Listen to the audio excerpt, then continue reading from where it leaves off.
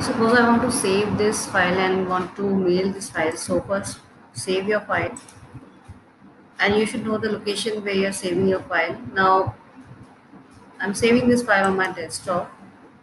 Give it a name here and then click on save.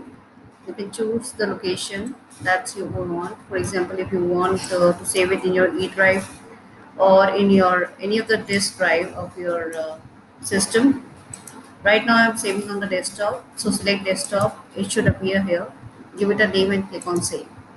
After saving, just open your mail, compose a mail, uh, add the recipients and subjects, whatever the matter you want to, and then attach the file. When you attach the file, just go to the location where you save the file. For me, it was desktop.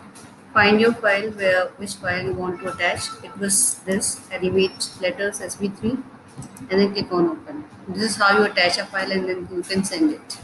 That's it. I think it will help you.